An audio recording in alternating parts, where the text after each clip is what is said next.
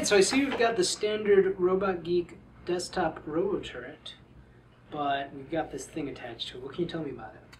Well, today we offered the new expansion to the desktop turret. Basically what we did was we took a Nerf single-shot gun, mounted it to the standard centimeter grid platform, and used a servo to control a firing pin. Now you can control it using the standard joystick and push button that comes with your desktop turret. So as you see, we can maneuver it and fire it. Very nice, very nice. So you've got your manual control here, and what other ways can you control it? You can control it using the RoboRealm software. You can either use it to track color or any object that you can define.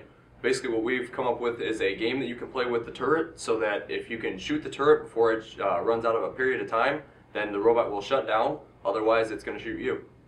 That's very cool. I like what you're saying about the centimeter grid pattern, because that means that you could put it on a rover, you could put this turret on a rover, or maybe you're just building your own little robot and all you need is this firing mechanism, but it's a really easy pattern to mount down onto just about whatever you need. I really think this is a great addition to the RobotGeek line. I think it's a fun little add-on to any of your kits, and I think people do a lot of cool things with it.